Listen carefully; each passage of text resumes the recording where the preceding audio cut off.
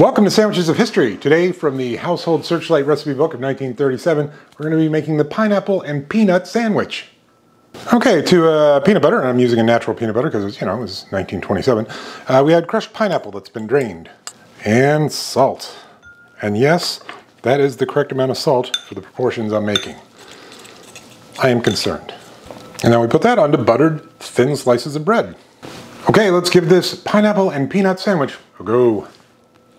The combination of peanut butter and pineapple is good.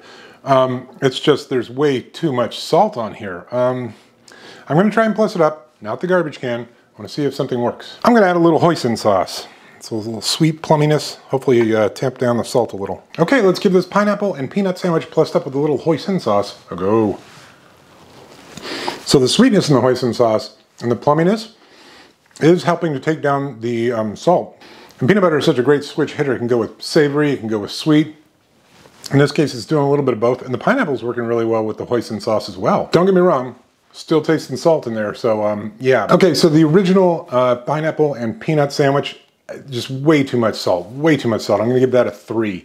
Plussed up with the hoisin sauce, that's gonna get it to a 4. It did help, but it's still way too salty. I really don't need to eat that and increase my blood pressure, so I'm gonna find something else to eat, unfortunately.